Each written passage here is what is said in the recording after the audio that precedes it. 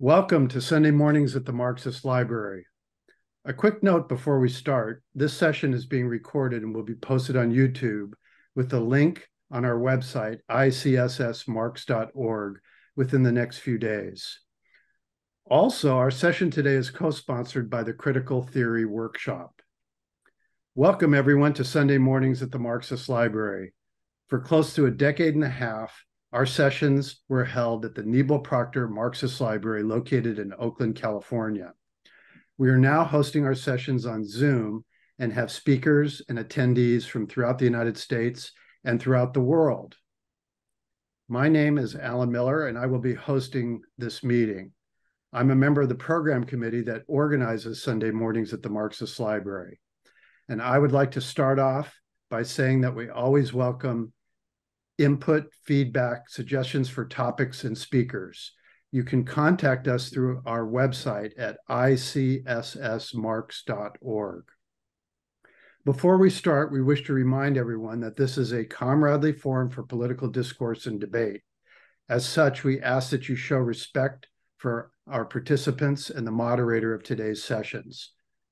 Please note that the opinions that are expressed here are those of the speaker and the participants. They do not necessarily represent those of the ICSS or the Marxist Library. However, we are united in our respect for the work of Karl Marx, and we believe that his work remains relevant today. Our motto is taken from Karl Marx's 11th thesis on Feuerbach, quote, "The philosophers have only interpreted the world in various ways. The point, however, is to change it." Our session today is titled, "Are Fascism and Liberalism Partners in Capitalist Crime?" And we have a very special speaker. Our speaker today is Gabriel Rockhill, political theorist, journalist, activist, and noted Marxist intellectual. Gabriel is the founding director of the Critical Theory Workshop, a professor of philosophy at Villanova University, and the author or editor of 9 books, as well as numerous scholarly and general public articles. So with that, I'd like to turn this over to Gabriel. Welcome, and thank you very much for speaking today. Thank you for having me on. It's a pleasure. I will just share in the chat right now, the Critical Theory Workshop is an educational nonprofit that I've been running since about 2008. And among our various activities, we run a summer school. Next summer, we're going to do the summer school online due to the fact that the Olympic Games are taking place in France, where we usually do the in-person program. But we've taken advantage of the fact that we have to shift online to really focus the summer school on global Marxism and Marxism from the global South more specifically. So a lot of the speakers are people who wouldn't be able to make it to the global North anyway. So check it out if you're interested. Don't hesitate to circulate it. The talk that I'm going to share with you today is a kind of overview of a book that I've been working on for a number of years now, which has given birth to a few spin-off articles. So if you're familiar with some of the things that I've published on fascism, it might overlap with some of the things that I present in the talk. The title of the book is Fascism and the Socialist Solution. And I just kind of like to walk you through some of the basic arguments. And then towards the end, I will share some of the ways in which this framing of fascism and its historical development can provide us with tools for understanding the contemporary moment, and in particular, the situation in places like Ukraine and Palestine. So the first kind of conceptual intervention in this book is a critique of what I refer to as the ideology of fascist exceptionalism. The Holocaust industry has played no small part in the process of presenting fascism as an absolutely singular phenomenon that appeared perhaps only once or twice in history, was ultimately defeated by the Western democracies, and therefore fascism is not something that is systemic to capitalism, but an exception to it. This, moreover, is presented as the kind of dominant ideology, or at least the liberal ideology concerning fascism, in a world in which there's only one country that has been responsible for overthrowing more than 50 foreign governments since World War II, or at least attempting to overthrow them, been involved in innumerable assassination attempts against the leaders of various governments, and in a minimum has its intelligence service that killed 6 million people between 1947 and 1987, all the while propping up dictatorships and running death squads around the world.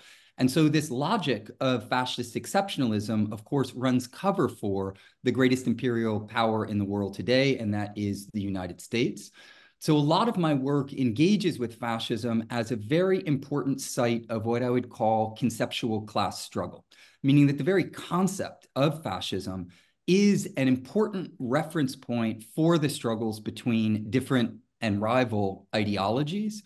And in that regard, I don't think it makes sense to assume that fascism has some type of eternal essence that's been baked into it that we could define for all time. Instead, it is a site both of conceptual and practical struggle, and that for my research in the book, the most coherent approach to fascism is a dialectical approach.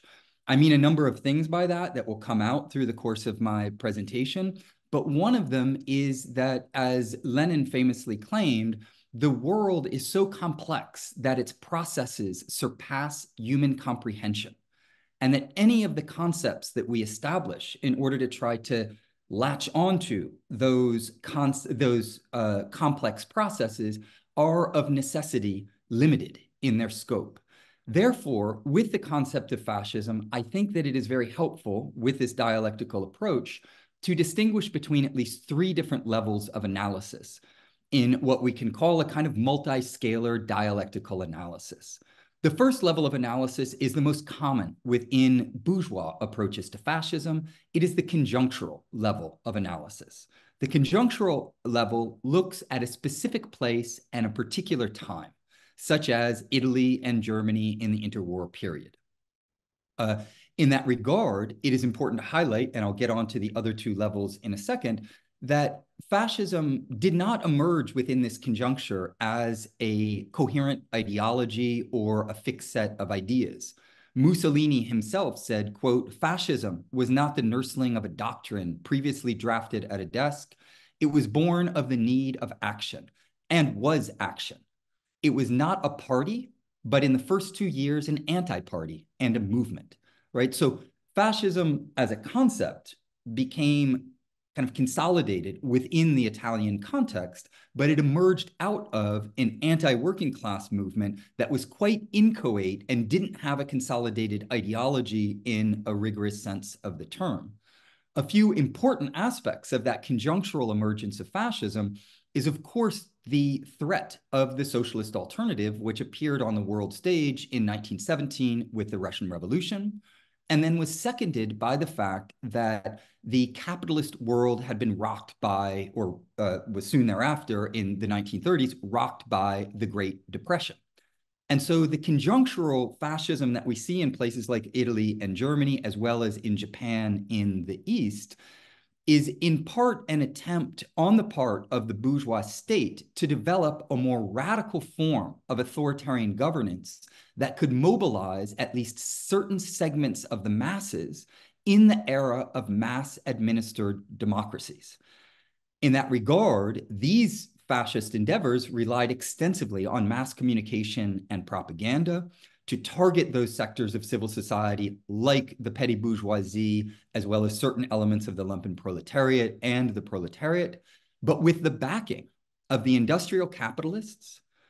And I'll touch on this a little bit more in a moment, but the capitalist backing of these fascist movements is integral to understand them. And that backing was then further supported by a kind of nationalist and colonial ideology of radical transformation in order to crush the workers' movement and launch wars of conquest. So at this conjunctural level of analysis, I think one of the best definitions, at least operative definitions of fascism, is that put forth by Michael Parenti in his work, Black Shirts and Reds. He said that fascism is nothing more than a final solution to the class struggle, the totalistic submergence and exploitation of democratic forces for the benefit and profit of higher financial circles. Fascism is a false revolution, right? It promises a radical transformation of society, but what it delivers is actually an ongoing war on working people. The second level of analysis that is important is a structural level of analysis. And this you often don't find within the bourgeois theories of fascism. A structural analysis doesn't simply look at particular spaces and times, such as Germany and Italy, but it instead examines specific phases of capitalist accumulation. And if you look at this level, meaning a structural analysis of capitalist countries in the interwar period, one thing that you find, and Martin Kitchen has published pointedly on precisely this topic, is that in every single capitalist country, in the wake of the Great Depression, you had major fascist movements, right? And so the connection between fascism and capitalism therefore becomes much more apparent at this structural level, and it cannot simply be attributed, as the bourgeois concept of fascism often does, to the cultural particularities of Germany or of Italy, because one thing that the bourgeois concept of fascism does is it largely describes fascism as a cultural phenomenon, as a superstructural phenomenon, and it doesn't mine down into the economic base. People like Jason Stanley or the other most famous theorists of fascism in the contemporary bourgeois world, of course, traffic precisely in these modalities of thinking. The third level that I think is important is a systemic level of analysis. So the historical materialist approach to this kind of a multi-scalar analysis looks at the social totality and examines the ways in which the conjunctural developments of fascism in Italy, Germany, and Japan are nested within a larger structural development of the fascist movement in a moment of capitalist decline and socialist resurgence. But all of that has to be situated within the larger historical social totality of the systemic development of the capitalist world system. In this regard, in the work of Marx and Engels, there was already an identification of the ways in which capitalism, in order to accumulate, relies on extremely repressive forms of parastate and state violence in order to basically prime the capitalist pump, if you will, in what Marx referred to as so-called primitive accumulation, of course, a term that he borrows from bourgeois political economy. So Marx wrote that capital came into this world dripping from head to toe from every pore with blood and dirt. It came into the world through acts of brutal, genocidal colonialism, through the enslavement of major swaths of the population, the indigenous population, the African population, and that this colonial heritage needs to be understood as the forms of violent imposition of a capitalist system that predated the conceptual identification of fascism per se, but that resonate very strongly with some of the fundamental impulses that are integral to understanding what fascism is.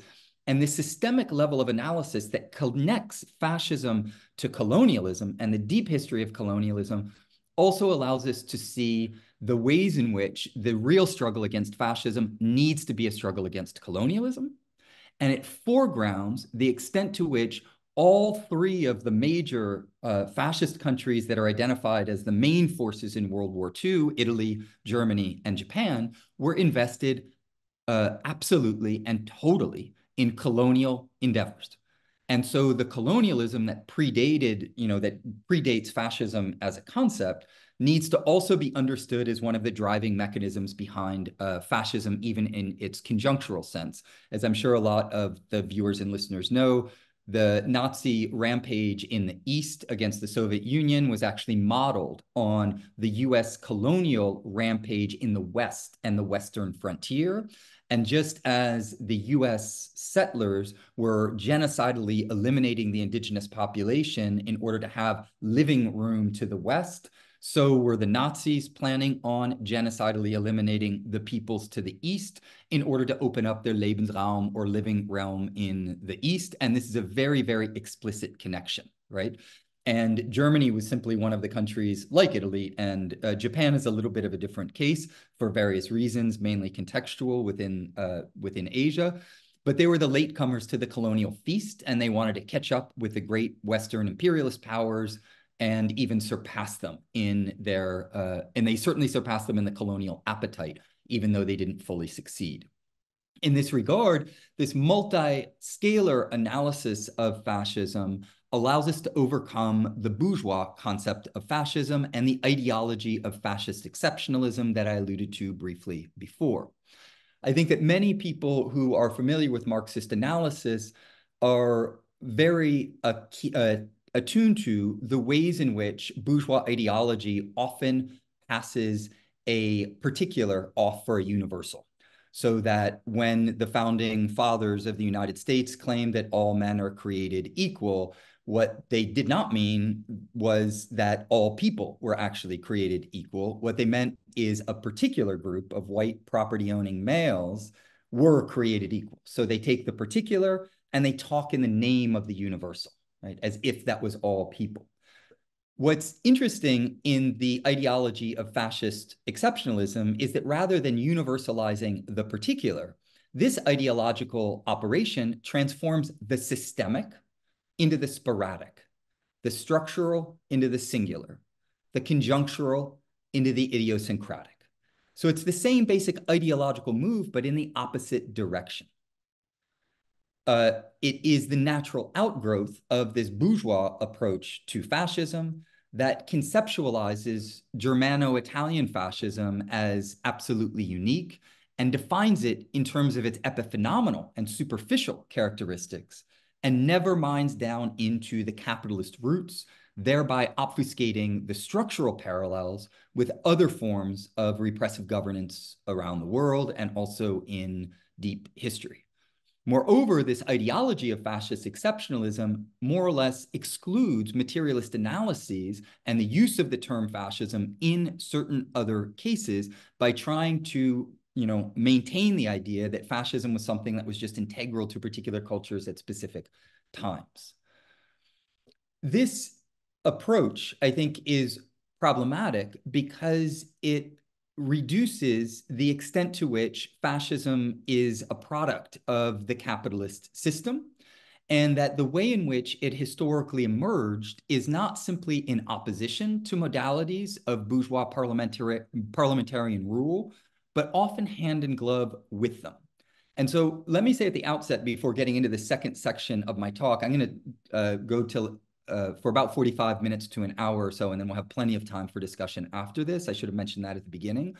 But it's often claimed within the bourgeois concept of fascism that the way that you fight fascism is that you defend liberal democracy. And at a certain level, I think it's very important from a Marxist vantage point to defend the gains of liberal democracies insofar as they at least purportedly maintain some zone for the rule of law, for a certain respect of human rights, for voter rights and things like this. And that we should not only maintain any that they have, but we should marshal all of our power to expand them as much as possible. So the argument that I'm making is not a kind of ultra-left argument in which you just say, well, liberalism and fascism are the same thing, and we should just burn them both to the ground. No, they're not the same thing. But very importantly, and this is where my argument is headed, I think it's essential to recognize that liberalism and fascism are both modes of capitalist governance. And that if we seriously understand the material history of liberalism, we have to recognize the ways in which it has often worked hand in glove with fascists, empowered them, and allowed them to operate precisely because they often function as the bad cop of capitalism to liberalism's good cop. And so to refer back to what I just mentioned about pushing back against any kind of ultra-leftist confusion, I think that it's very good to have a good cop as opposed to a bad cop if we're talking about who's in control of state power. But at the same time, the whole goal of the good cop, bad cop interrogation routine is to confuse those being interrogated and make them believe that salvation lies with the good cop of capitalism, not with the abolition of the entire system of the good cop and bad cop, or the kind of hegemonic rule and repressive rule, by overthrowing capitalism in the name of socialism. In that regard, if we look at the history of liberal governance, one thing that we need to recognize is that it is often collaborated with the rise of fascism. And we see this within the conjunctural form that fascism took in the interwar period. In October of 1922, it was magnates in the Confederation of Industry and major bank leaders that provided Mussolini with the millions of dollars necessary for the march on Rome in a kind of spectacular show of force. But Mussolini did not seize power. Instead, and Daniel Guérin has highlighted this quite poignantly in his book, Fascism and Big Business, that I'd recommend, Mussolini was summoned by the king on October 29th of that year and was, according to parliamentary norms, entrusted with forming a new cabinet. The capitalist state thereby turned itself over without a fight, but Mussolini was intent on forming an absolute majority in parliament with the help of the liberals. So it was the liberals who supported his new electoral law in July 1923, and then they made a joint slate with the fascists for the election on April 6, 1924. The fascists, who had only had 35 seats in parliament, gained 286 seats, thanks to the help of the liberals. The case of Hitler is somewhat similar. He would, in two aspects. One is that they both received capitalist banking, both from national capital and from international capital, particularly US capital. And it was the liberals who aided and abetted his rise. So Hitler claimed in a famous speech on October 19th, 1935, that he had the material resources necessary for supporting 1,000 Nazi orators with their own cars who could make some 100,000 public meetings in the course of a year. And all of this was due to his financial backers, the Ford family in the United States and other financial backers here, but also industrial capital in Germany. Prior to the election in Germany in the 30s, the Communist Party candidate Ernst Thälmann had argued that a vote for the conservative Field Marshal von Hindenburg amounted to a vote for Hitler and for war. And of course, after Hindenburg was elected, he invited Hitler to become chancellor.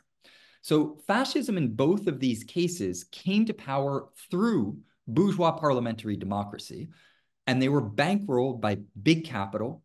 And the candidates did the bidding of big capital while also creating a populist spectacle, a false revolution that marshaled or suggested some mass appeal.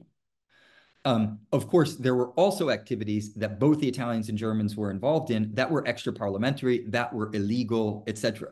Right? So it's not as if they only abided by the norms, but they did follow those norms within the kind of public spectacle of gaining power. After they gained power and consolidated it, this was quicker in the Nazi case than in the Italian case. They then did go much more full-on authoritarian. They became engaged in crushing organized labor, eradicating opposition parties, destroying independent publications, putting a halt to elections, scapegoating and eliminating the racialized underclasses, privatizing public assets, launching projects of colonial expansion, and investing heavily in a war economy beneficial to the industrial supporters. So it established a direct dictatorship of big capital. An important aspect of this analysis, of course, a lot of the bourgeois approaches to fascism are rather flat-footed, and they don't track out how fascism actually changed quite a bit in both Italy and Germany through the course of time, so much so that even the more left-wing elements within both Italy and Germany's fascist movements were cut off in order to consolidate this more authoritarian right wing as things evolved. It's also important within this larger context, of course, that the other purported liberal democracies of the West were not fighting fascism, right? The capitalist states refused to form an anti-fascist coalition with the Soviet Union, a country that 14 of them had invaded and occupied between 1918 and 1920.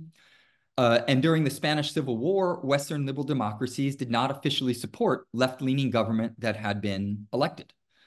Moreover, in 1934, the United Kingdom, France, and Italy signed the Munich Agreement, in which they agreed to allow Hitler to invade and colonize the Sudetenland in Czechoslovakia. So they gave him a green light to colonial fascism.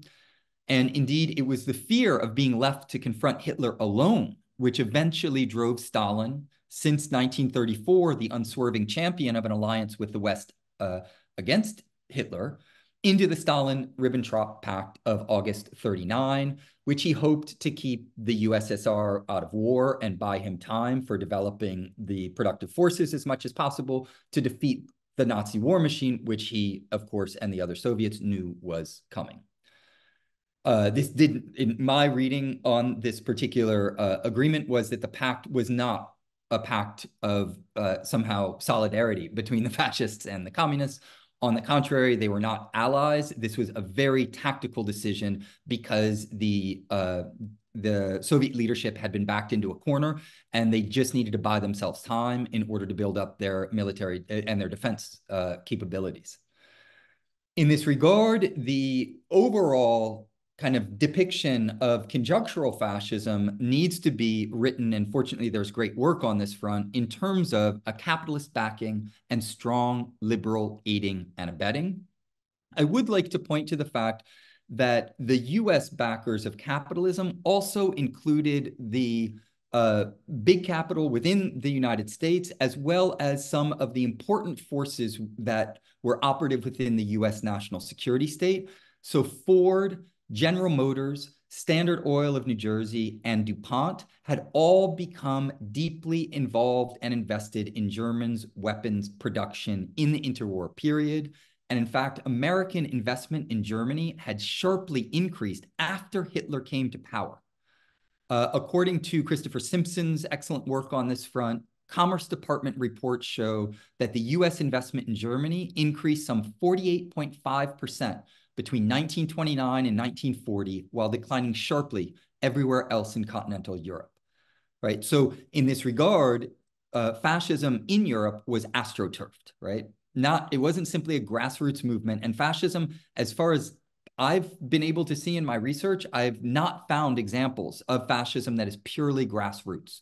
I've always found instances of astroturfing. Astroturfing, of course, means that instead of a grassroots movement coming from below, there are capitalist ruling class elements that plant the seeds by funding fascist movements and trying to foster them as much as possible. One of the important legal firms involved in foreign direct investment in Hitler's Germany was Sullivan and Cromwell, which of course was overseen by or part of the leadership of Sullivan and Cromwell was the Dulles brothers, who would go on to become the head of the U.S. State Department on the one hand, and the head of the Central Intelligence Agency on the other. And they would make sure in the wake of World War II that these financial investments were protected.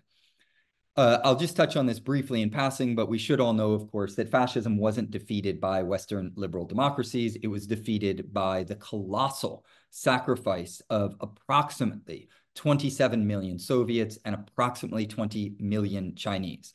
The war against fascism was fought and won in the East.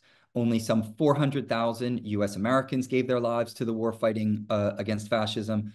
Of course, this pales in comparison to what the Red Army did, and the overwhelming bulk of the Nazi war machine was run in the East.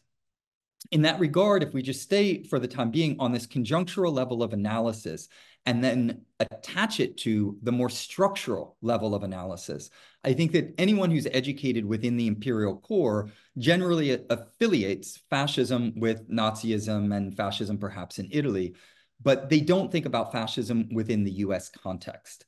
And so I'd like to just briefly outline some of my research on precisely that topic, because as I mentioned earlier, there were very important fascist movements in every capitalist country as of the late 20s, early 30s. And in the case of the United States, we came very close to a fascist coup d'etat. And in 1934, the McCormick-Dickstein Committee of the US House of Representatives, after weeks of investigation, concluded that, quote, certain persons had made an attempt to establish a fascist organization in this country, end quote. The plot did eventually fail, but it was a plot to overthrow FDR's government, the New Deal government, and then to set up a dictatorship that would be fascist and that would be controlled by the capitalist ruling class of this country. I'll get into the specifics in a moment. This emerged out of an organization called the American Liberty League. Dimitrov, if you're familiar with his excellent analyses of fascism, claimed that in contradiction to German fascism, which acts under anti-constitutional slogans, American fascism tries to portray itself as the custodian of the Constitution and American democracy, right? So we have American exceptionalism, the freedom discourse, and all of this that's baked into the very name American Liberty League. There were a lot of other fascist movements in the States at the time: the Ku Klux Klan, the Sentinels of the Republic, the Crusaders, the Silver Legion of America, the German American Bund, Friends of New Germany, the list goes on. These are the historical predecessors to the Oath Keepers, the Proud Boys, the Three Percenters, and the fascist organizations that we have operative today. Many of them also emerged directly out of the military establishment in various ways, a lot of impoverished veterans who became members of these organizations. In the case of the plot in the United States, which is referred to as the business plot, it's the Morgan interests, DuPont, Rockefeller, Pew, and Mellon that were the principal backrollers behind this planned fascist coup d'etat. Of course, some of the most famous robber barons in the history of the world. And they worked with high-profile political figures in the Democratic Party, not the Republican Party, the Democratic Party, the party of slavery, that party, the party of mass incarceration, the party of genocide in Gaza, that were opposed to the New Deal and wanted to roll back the New Deal. In that regard, they made the plan to hire a man by the name of Gerald G. Maguire, who went on a 4-month research tour of Europe to visit 4 different fascist countries and study which version of fascism would be the best one to implement in the United States. And he supported drawing on France's Croix de Feu movement, which is a fascist organization that was composed of some 500,000 commissioned and non-commissioned officers. And so it was drawing on the military and using veterans in order to then implement. Their plan was to implement Hitler's unemployment plan in the United States. Of course, that unemployment plan was so successful because it involved forced slave labor. Maguire then considered General Smedley Butler to be the ideal leader of the movement, although they were also considering Douglas MacArthur, Theodore Roosevelt Jr., and other commanders within the military. They were going to use the pretext of the president's ill health. This is FDR, so that then the leader, Smedley Butler, who they'd chosen, would become a kind of figurehead like the president would become a figurehead like the King of Italy, and then the fascist leader could take control of the government. They were going to honeypot veterans into doing this, and they had arms via Remington arms secured by the DuPont interests because DuPont had a controlling shared interest in Remington arms. And they were going to pay the veterans a bonus from World War I that they were owed by the US government, but the US government kept refusing to pay. And so they were going to honeypot the veterans into marching on Washington. They had planned to only pay them 1 year. So it was obvious that they were just going to use them. They weren't going to pay the full bonus. They were going to use them until they got their fascist in office and then shift the government out of parliamentary elections and go full-on fascist.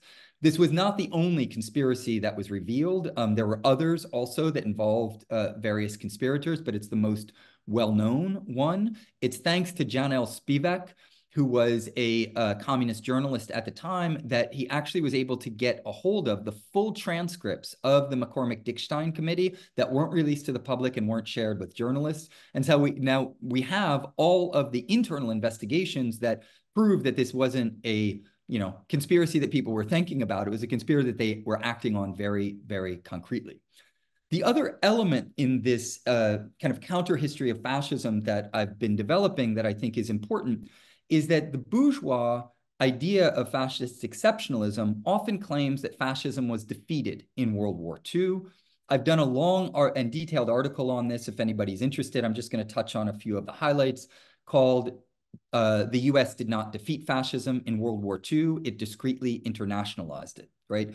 And we know from the history of the US empire that it's always been opposed to socialism and particularly hostile to Soviet-style socialism, and they were involved in trying to overthrow the USSR from 1918 to 1920, and then were involved in the blockade against it, etc. But it was not even the wake of World War II. It was during World War II that the US national security state began working very closely with Nazis and Italian fascists, and later it would do the same with Japanese fascists in order to integrate them into the US national security state and into intelligence services around the world in order to establish a veritable fascist international in order to keep doing the important work of Hitler and Mussolini, and that was fighting the workers' movement. I'll just highlight a few aspects of this. Reinhard Gehlen, of course, was the head of the intelligence services of the Nazis. He was a general in the Third Reich against the Soviet Union in the wake of World War II. Instead of being put in prison as a war criminal, he was brought to the United States, taken to a Yankees game, met with all of the major architects of the US national security state, and then put back in charge of the new democratic intelligence services of West Germany. And he proceeded to then hire thousands of the Nazis with whom he had been working in order to continue doing the purportedly important work, at least from the point of view of the national security state of the United States, in fighting communism in Germany and in the East more generally. Erich Lichtblau has estimated that some 4,000 Nazi agents were brought to the United States. Operation Sunrise was run in Italy, doing the same thing with members of the Italian fascist network, including very high commanders like Valerio Borghese, known as the Black Prince, often identified as being the leader of the neo-fascist movement in the wake of World War II, was protected by James Angleton and the OSS that became then the Central Intelligence Agency. Actually, I'm sorry. The numbers that I said about Erich Lichtblau were incorrect. His estimates for how many were brought to the United States were 10,000. 4,000 was the number that he estimated of Nazis integrated into German intelligence services, right? We probably all are familiar with Operation Paperclip that brought 1,600 Nazi scientists, Hitler's doctors of death, to the United States, provided them often with research funds, promises of American citizenship, hooked them up with US universities. There were some 14 of some of the most prestigious universities in the country, including Cornell, MIT, and Yale, that participated in Operation Paperclip. They were also brought over with their families. And I'll also reference Operation Gladio, in which the CIA and MI6, the more or less CIA equivalent in Great Britain, set up secret stay-behind armies in every country in Western Europe, including neutral countries, that they proceeded to stock with Nazis and fascists in order to continue fighting a war of subversion against the East and to be purportedly ready for a Soviet invasion of the West, and then they would run subversion campaigns against the communists. But they were mobilized in the strategy of Chechen, particularly in Italy, Germany, and Belgium, in order to commit acts of terrorism against the civilian population that were blamed on communists and socialists so that they could be targeted for being rounded up and thrown in prison. This has all been extremely well documented at this point in time. There's through the Italian courts that found that this was this conspiratorial organization that was not beholden to the liberal democracies of these countries. That was established in the early 1990s. The European Parliament has a resolution on it, and I would greatly recommend the documentary work of Alan Frankovich, both his film on company business on the Central Intelligence Agency and his film Gladio on the stay-behind armies actually has a lot of firsthand accounts of those involved in these enterprises talking about it rather candidly. In that regard, then, we have to understand that the bourgeois state in the imperial age does not simply function according to what the spectacle of politics dictates to the masses and via its corporate media reach. It also functions, importantly, driven by what Annie Lacouaris refers to as the men and women of the shadows, meaning that the invisible government, some people call it the deep state, the intelligence services, the national security state, or the more nefarious and hidden aspects of the national security state, often have done the opposite of what the spectacle of politics claims that it is doing. And one of the reasons for the US national security state hiring so many fascists from Italy and Germany, and the same is true in the case of Japan, is precisely so that they could contribute to an international fascist network that they could use to fight against workers' movements around the world. Yeah, so I'll leave that section as it is. I'm happy to return to any of this in the final discussion, but just jumping ahead a little bit, I think that if we look at the contemporary moment, then one way of approaching current fascism is by breaking with the one state, one government paradigm, which is so widespread within liberal debates. It's the assumption that either a country is a democracy or it's fascist, and that there's no room for an analysis that would be a variegated analysis of degrees, for instance, or a dialectical analysis of different levels and forms or modes of governance within particular countries. What the one state, one government paradigm tends to foster then is the idea that, well, fascism is only a real threat if it takes over the government, and if it doesn't, then we don't have to be as concerned about it, or it's simply as a threat or something that creeps in or other things like that, not a reality that actually affects people's lives right now. Against that, I think that a dialectical approach to fascism has to embrace a multiple modes of governance model, meaning to take seriously the ways in which the capitalist ruling class manages the general population through different means at different points in time, and that part of that management is through the hegemonic work of the visible government and of the forces that are operative within the kind of spectacle of politics. But in the phase of imperialist capitalism, in which there is an increasing discrepancy between the very tiny ruling class and the amount of wealth that they own and control and the masses of workers globally, there's an increasing reliance on other forms of governance that are often parastate forms of governance, so parallel to the state, and often engage in and work with criminal elements from society in order to mobilize forms of repressive governance that often contradict the hegemonic modes of rule and the rule of law, and in fact, traffic in illegal practices. In that regard, it's important to note that when fascism rose up in Italy, there's a lot of really interesting journalistic work that was being done in the United States that said that, well, what the black shirts are to Italy, the KKK is to the United States. It's just their version of the KKK. And so the United States, we should recognize, has a longstanding history of using parastate forms of governance to target the racialized working class in order to repress them by any means necessary.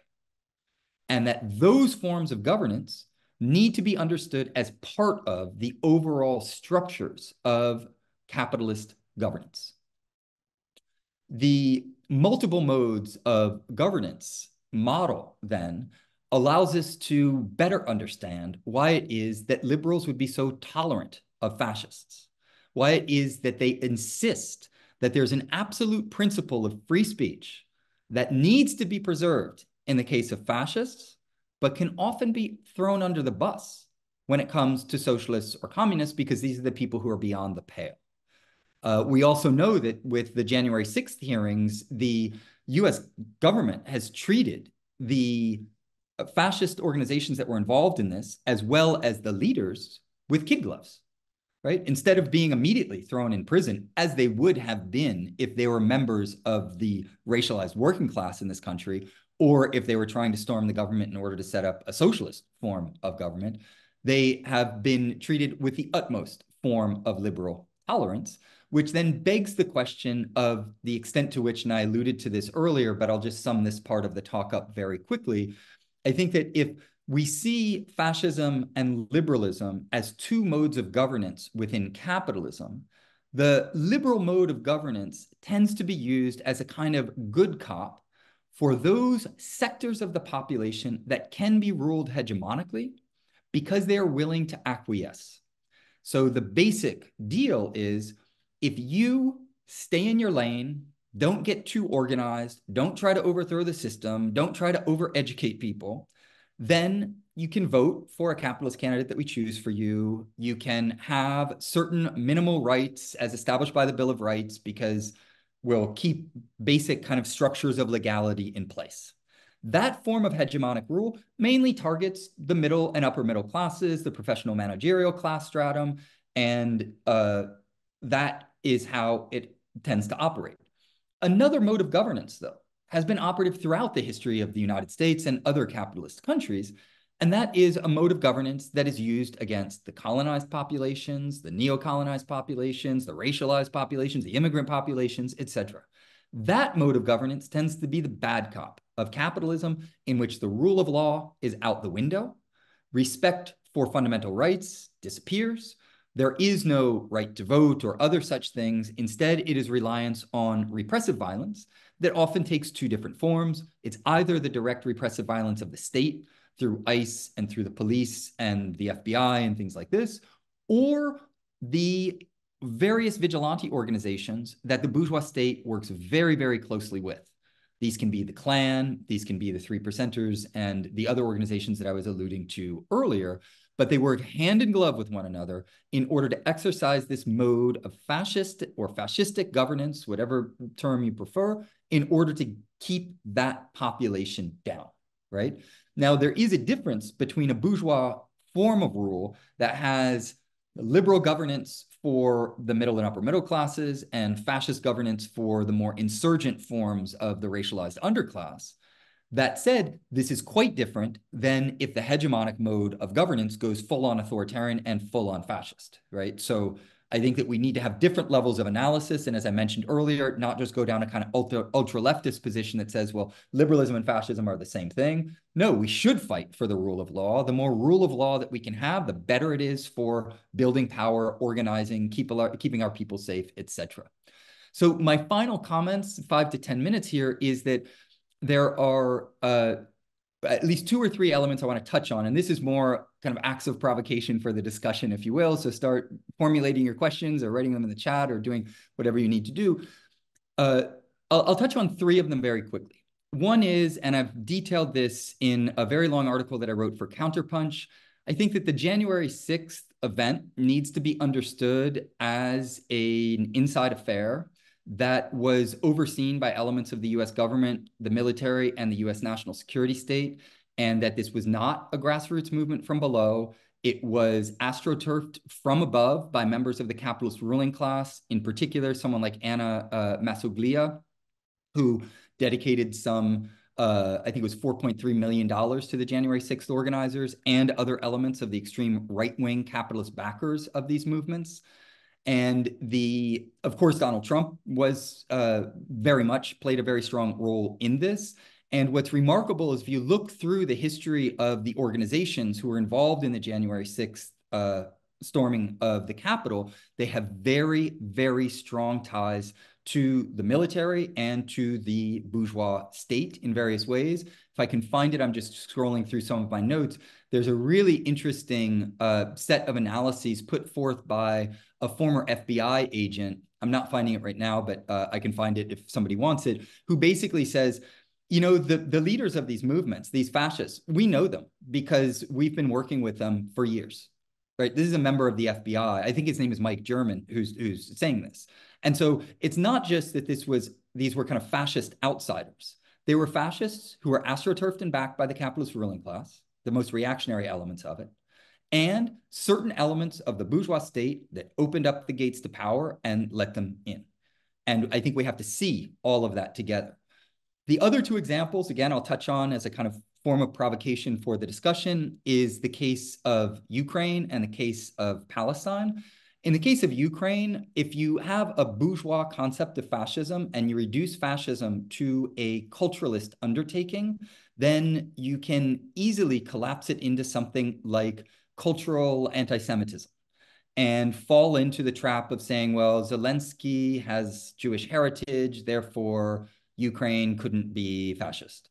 Or Israel, as a self-proclaimed Jewish state, couldn't somehow be fascist, because fascism and anti-Semitism somehow go together, because fascism is understood in a culturalist form as hating or targeting just one specific group of people. As I mentioned earlier, I think this is an incorrect approach to fascism. Fascism needs to be understood in terms of the economic base and what's driving it. And the ideologies that it mobilizes will differ varying or based on the target populations. And so in the case of Ukraine, it seems very the overall framework of what's going on in Ukraine is that you had a Russian separatist movement in the East, which had historically been the bastion for the industrial working class and the communists, that since 2014, when there was a US-backed fascist coup d'etat in Ukraine against a democratically elected leader, that region said, we don't want to be under fascist rule. We want independence. And some, I believe, 14,000 people approximately were killed between 2014 and the onset of the special military operation on the part of the Russians.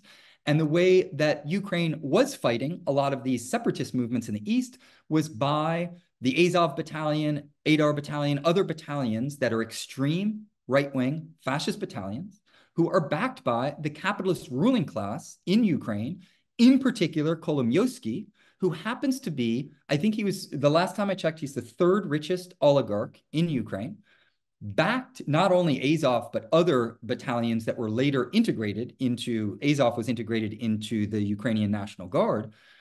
He also was one of the principal supporters for Zelensky's presidential run, and he was invested in the television platform that ran the show where Zelensky was, as an actor, playing the future president of, or the president of Ukraine that he would later become. So much so that many people now see that TV show as basically a long advertisement campaign for his run for office.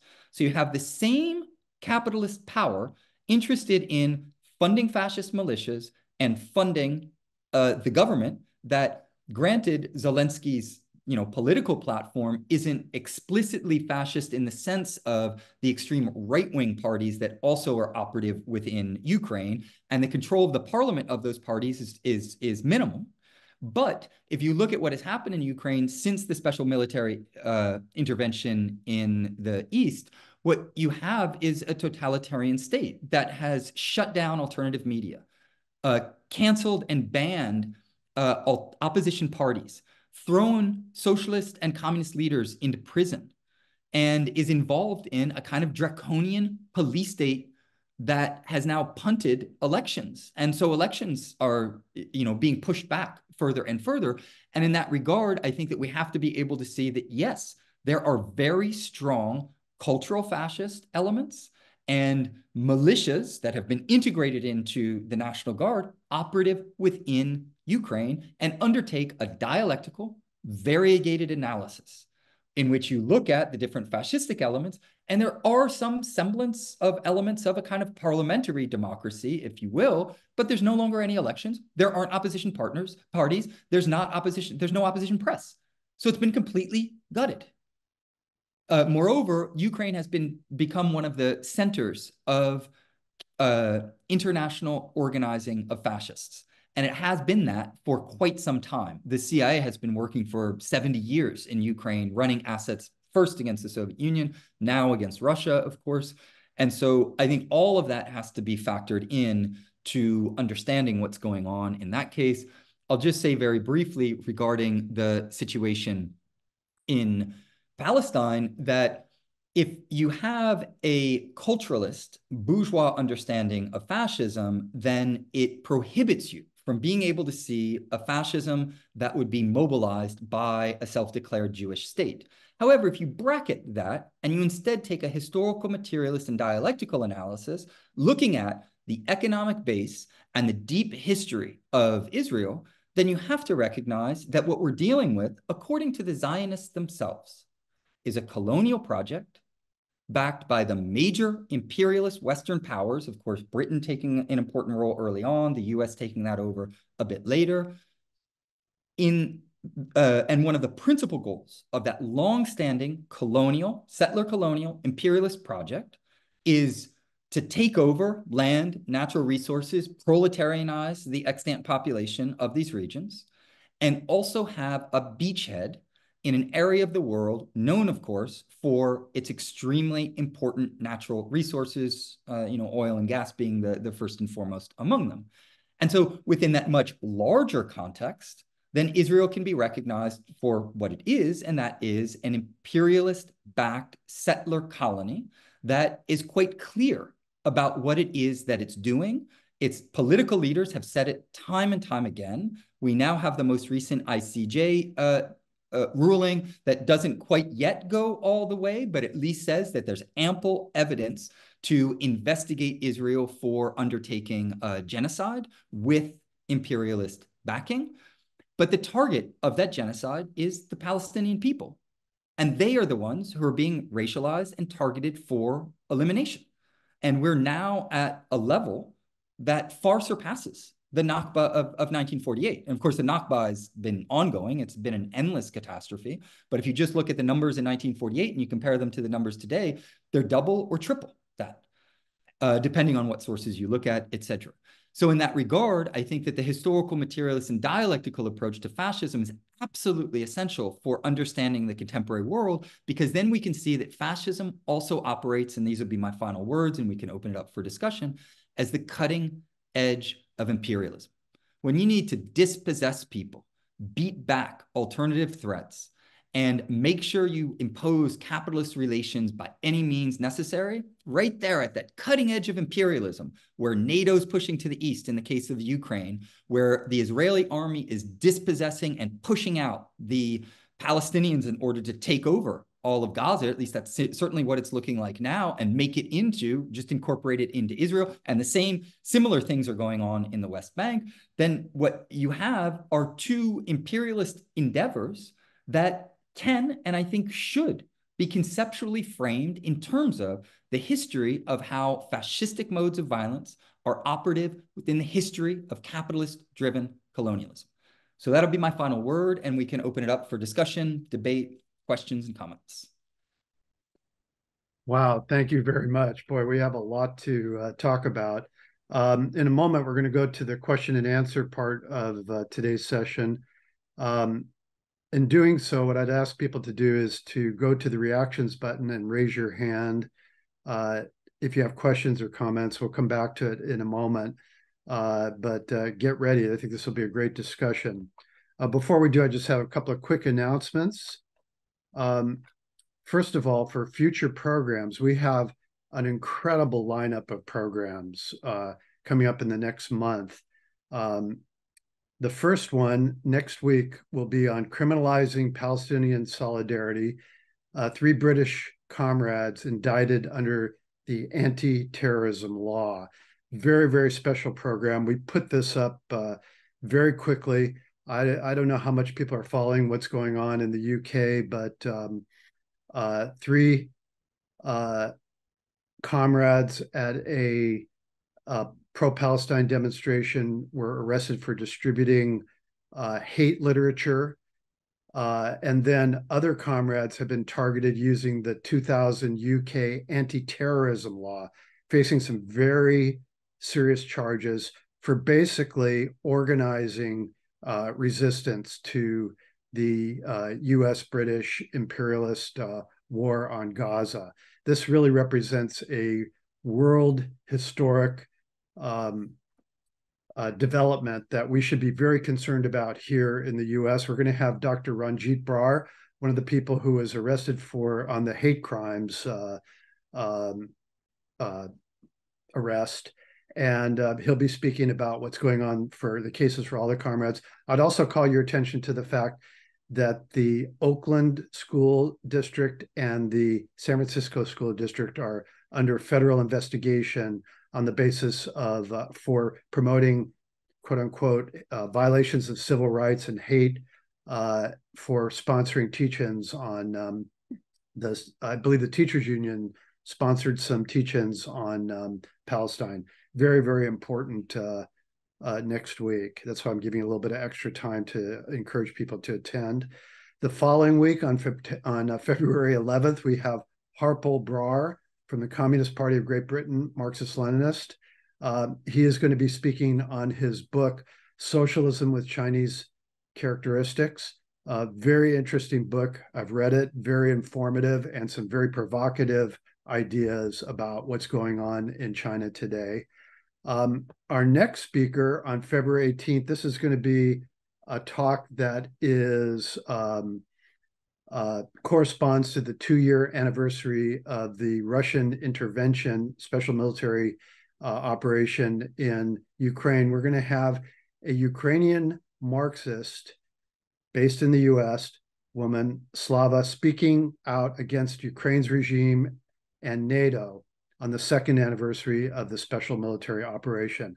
This is going to be a really interesting session. A lot of personal information. She's from Western Ukraine, so she's not from the East, a Russian ethnic, but talking about at the ground level, and also after 2 years, kind of looking back historically, what what's actually happened, what we can say today, and what we've learned about what's happened in Ukraine and the significance of it.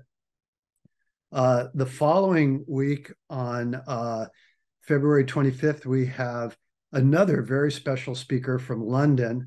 We have Andrew Feinstein, author of Shadow World. Andrew was born in South Africa, Jewish family, who was active in the anti-apartheid movement, and he will be speaking on South Africa's case at the ICJ. He's going to be talking about apartheid in South Africa. What are some of the lessons that were learned from the fight against apartheid, and how they can be applied to the fight against apartheid in Palestine and the war in Palestine? Very important talk. Other stuff coming up after that. The best way for you to find out about our sessions is to go to our website, ICSSmarx.org. When you come online to the website, a small box pops up, a sign-up box. Enter your name and your email address, and you will receive email notices every week with upcoming programs. Also on our website are a way of contacting us, and many of our past programs going back many years that are actually up for as videos. So we have a tremendous set of upcoming programs, and we really want to encourage people to join and sign up, etc. Okay, so I'm looking at the stack. Everybody, please be patient with us because we have a lot of people. I want to ask everybody today, in particular, we've had over 50 people on this. This is one of our larger sessions. I'm going to ask people to please try to keep your questions or comments to about 2 minutes. I'm going to kind of watch that a little bit more closely. Ask one question at a time, maybe two, but one question. Try and keep it in the interest of time. Come back. You're welcome to come back and ask questions. And also, please respect, I'm going to try and take people in a certain order. Please respect the fact that I'm really trying to run this thing smoothly. So let's start off with the first person who will be speaking will be, let's see, let's have Mehmet, name sounds familiar, followed by Sharon. So let me go ahead and allow the participants to unmute yourself. So Mehmet, if you would unmute yourself and ask your question, go right ahead. Thank you, Alan. And also, I'd like to thank the speaker. It was an excellent presentation, very impressive. I would like to, first of all, mention that there is a confusion in the left on what is fascism and what is not. And it is a real question because, unfortunately, we have been given only the models of Italy, Germany, maybe Franco, those models. And so, unfortunately, people have not been able to go beyond that as imperialism developed, as capitalism developed to today's stage. And so there is a confusion on whether, we have fascism here or there or not. So the confusion comes to identifying fascism as, being a mass movement, which you have gone in there. Thank you. That was very impressive, that we don't have to have a massive movement to have fascism. It could come top down. You mentioned that very well. And that top down starts with the state, the capitalist state. And the reasons why they would need fascism is mostly in the state of crisis. But we have to understand, in this stage of capitalism, in this stage of imperialism, both capitalism and imperialism are in crisis. But which means that then we will be shifting more towards fascism in many countries, as we have been seeing. But more than that, the neo-colonial countries that are dependent on imperialism have been in crisis all along.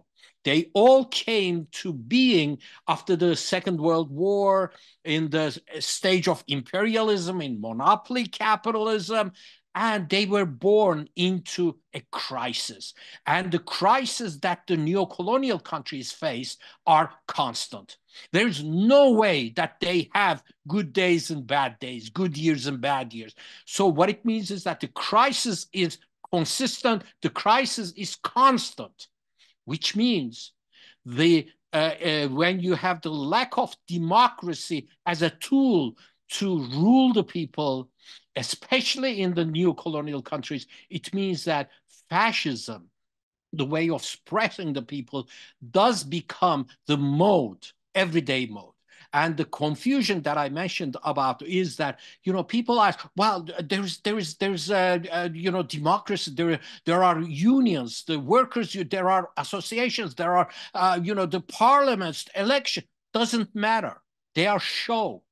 They are show. And the real rule becomes the rule of the capitalists, the rule of the financial monopoly that is tied to imperialism. And I really thank you for bringing up the ties to imperialism. In the age of imperialism, especially in the neo-colonials, is it even possible to have a bourgeois democracy? If not, then what do we call it if not fascism? Thank you very much. Very impressive presentation. Okay, Gabriel, usually what we do, we take one question at a time. You're welcome to make comments. We'll try to keep things rolling, but why don't you go ahead, Gabriel, and then we'll take the next question after Gabriel from Sharon, followed by Mike Hoey. So Gabriel, please go ahead. Yeah, I mean, I think it was more of a comment, but I really agree with it and appreciate the nature of the comment. But I will say that if we understand fascism as the mobilization of usually state and parastate violence that's backed by the capitalist ruling class and allowed to act by the bourgeois state, that these forms of violence do tend to intensify in moments of crisis. And those crises can because there's an external threat, like the threat of a socialist alternative, but it can also be internal threat, socialism internally, or capitalism's own inability to solve the contradictions that it produces in the first place. And that if you look in the contemporary international context, there are many, many political economists who have pointed out that neoliberalism is running out of steam. The rolling back of the social welfare state only goes so far, and then there's nothing more to roll back, and you just really start destroying people's lives at a more rapid pace. And depending on where people are situated in relationship to the kind of contemporary struggle between imperialism and the socialist alternative, I am of the camp that identifies socialism with Chinese characteristics as a reality, not as something that the Chinese aren't doing. And so I do see the Chinese experiment, if you will, because all of these are ongoing experiments, as attempting to do a certain form of socialism that differs from Soviet socialism, it differs from Vietnam, it differs from Cuba, et cetera, for very specific historical reasons. and that the rising prominence of China and its growth rates, which have been truly, truly incredible, over basically since 1949. But if you take out a few years of the kind of Cultural Revolution, it's almost been at 10% per year. And they're only now starting to slow that down in the name of developing a more environmental civilization, which they're global leaders in. Then the contemporary crisis is not only that neoliberalism is running out of steam, it's that there's a country, regardless of where you're positioned on this, it's a country that calls itself socialist at the preliminary stage of socialist, that is now surpasses the United States in purchasing power parity. If you look at it in those terms, it's the strongest economy in the world. And it is uniting with countries around the world in an alternative development project. If it's BRICS, if it's the Belt and Road, if it's, there's a whole series of different networked modes of development that, again, we wouldn't want to describe them as socialist developmental projects, but I do think it's coherent to say that they're not the imperialist model of development that's been shoved down people's throats through imperialism. And so in that specific context of a very powerful socialist country and an alternative model of international development that isn't the imperialist model of the West, regardless of how you end up defining and describing it, means that the crisis is that much more intensified. And I think it's precisely for that reason, that those two reasons of capitalist crisis internally and an alternative externally, that we have seen more fascism rising within the capitalist countries, and we're going to see a lot more of that in the coming future. It's one of the reasons that we not only have to understand it, but we also have to study and develop very important tactics for fighting against it and be clear-eyed about what the principal strategy for fighting against fascism is, and that's the establishment of socialism. There's not fascism within socialist countries. There's fascism within capitalist countries that are under threat, in crisis, trying to do anything that they can in order to remain in power. So I'll leave it at that and let us go on to the next question. Yeah, just a quick reminder, on February 11th, we will have Harpal Brar talking about his book, which is very relevant to what you were just talking about. Next up is Sharon, followed by Mike, followed by Roger. So Sharon, please go ahead. Unmute yourself. Can you call on me later, because my question is... Okay, let's go ahead, Mike. Yeah, I have a couple of historical questions. One is dealing with the role of the World League for Freedom and Democracy. I think it was started in 1952 by Chiang Kai-shek, originally called the World Anti-Communist League. And I'm wondering if they were just kind of a paper tiger, or if they actually played a part in what was going on in the 50s and 60s. And the second thing is about Unit 731. How many of the scientists from 731 were actually employed by the US or the Japanese state? And was it a lot similar to Germany, or was it just kind of like a minor thing? Great. Wonderful questions. I'm not really familiar with the history of the World League for Freedom and Democracy. I'd have to look into it. Maybe other people know more on the call, so apologies for my ignorance on that front. I am familiar with Unit 731 and its heinous experiments on human subjects, using mainly communist prisoners of war to do the most horrific things imaginable to human beings, or at least the worst ones that I've ever read about, freezing people alive and then chopping off their limbs and seeing if they could be sewn onto another body, doing live autopsies. So somebody was alive and they would just, no anesthesia or anything, just dissect them on the table. And his name is escaping me right now. Perhaps you know it, but I believe it was the head of Unit 731, a very famous Japanese scientist who oversaw a lot of these heinous experiments, was hired immediately by the Central Intelligence Agency in order to share all of his knowledge and also expertise in the heinous things that he was doing with the West. I also know I actually haven't read it yet, but I just came across recently, there's a whole book on Unit 731 that I wasn't familiar with, and I'm going to read it very soon. So I'm sure I'll find out more there, or hopefully there'll be more information there, but that's all that I have on that front. I don't know the exact number of people who are integrated, but in Japan, they basically took the leadership of fascist imperial Japan, and with a few tiny exceptions, they put them back in power, and they used the Liberal Party, that's the name of the party in Japan, as basically a bastion for fascists So much so that the individual who signed the declaration of war against the United States was run through the CIA cleansing machine, brought up to speed on what his new job was, and then put right back in power. And so in the case of Japan, it's not only very similar to Germany and Italy, it actually in many ways surpasses Germany and Italy, because in Germany and Italy, they use Adenauer, and they basically used liberal aiders and abettors that could allow them to continue doing what they wanted to do sub rosa, that is, the United States wanted to do in Italy and Germany. In the case of Japan, it was the visible government that itself was just in deep continuity with the imperialist fascists. So, and the last thing I'll say is I think it's really important. So many of the bourgeois approaches to fascism are absolutely imperial centric, and they only talk about Europe. Japan's role in all of this is quintessentially important. And as I mentioned earlier, World War II was really fought in the East. And that we need to understand, because it was a war between imperial fascism and socialism. In the case of China, Korea, Vietnam, Soviet Union, at least there were struggles already that were going on that were pushing in that direction in those Eastern countries. So I'll leave it at that and go on to the next question.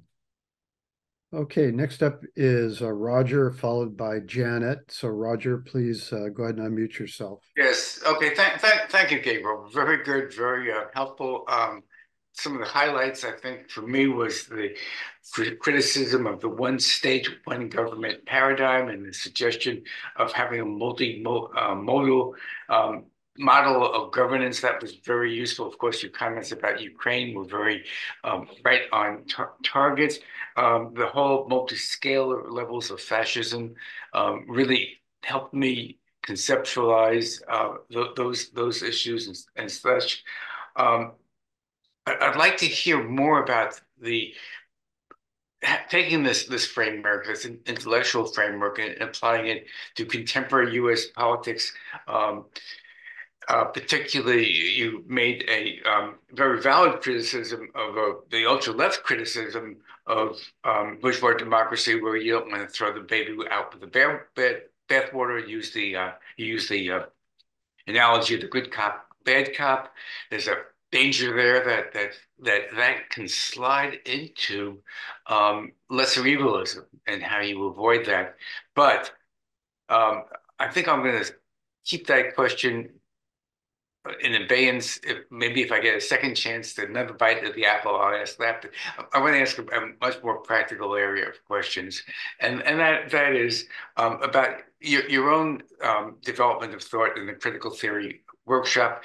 If you could you probably try to characterize for us what the critical theory workshop and your own work, what are the essential elements of that distinguishes it as an element within Marxist thought? So that would be the first part of that question. And so how would you characterize that tendency? Second would be, what allies are there right now developing within international Marxism? What similar tendencies are there right now that you would call allies or collaborators and stuff like that? Third was, what is the potential of having some sort of organizational form that consolidates some of those tendencies? And an example would be, you're probably familiar with the Left Forum that comes out of New York City. It's sort of a bit of an abeyance since the COVID crisis, but something that would be for what I would call, for want of a better term, an anti-imperialist analysis of world politics, some sort of maybe meeting or some sort of organizational form, and then finally, what are the opportunities for collaborative projects? Thank you. Thanks so much, Roger. That was very, very rich. I can't help myself but to say very quickly regarding fascism in the United States that, what we're facing with Trump Biden is basically a choice between two candidates who agree on a lot. They're both for a capitalist war on workers on the home front and for the perpetuation of imperialist wars abroad. There are minor differences between the way in which they wage those two wars, but that's what they really agree on. But it is true that there's a third element, I think, in the case of Trump, and that is really empowering a fascistically oriented base and trying to astroturf that base as much as possible. And we saw this with January 6th. We've seen this with a lot of other things that Trump has done and within the Trump world. And that does cause a kind of level of threat to the very hollowed out and empty form of bourgeois democracy that we still have operative. And so I think that variegated analysis is important. We could get into that in greater detail if you want, because I think it's a really pressing question and issue. It's also a question of why the Democratic Party is running to lose, because they clearly are. You know, Biden can barely talk at this point in time. It's almost laughable from anyone from the outside who would look at this would say, well, they're running so that Trump gets in office, as they have done in the past, right? When they ran Hillary Clinton and everybody knew that Sanders would have won against Trump, and there were studies that demonstrated as much. And so it raises questions about the larger level of collusion on the part of the capitalist ruling class. They obviously fund both parties, although some of it, you know, some of certain sectors of the capitalist ruling class are more directed toward the Democrats and some are more directed towards the Republicans. But there is a kind of level of crisis going on within US imperial hegemony that makes it such that I think that there's a large segment of the ruling class that's saying, well, why don't we try out something a little bit harder this time around and see if we can get our goals met. So bracketing that anymore, though, and turning to the critical theory workshop, I mean, the main goal is to have a platform that has academic credentials and is taken seriously and not just dismissed as something that's engaged in real world politics and therefore shouldn't be taken seriously by academics, for instance, or journalists.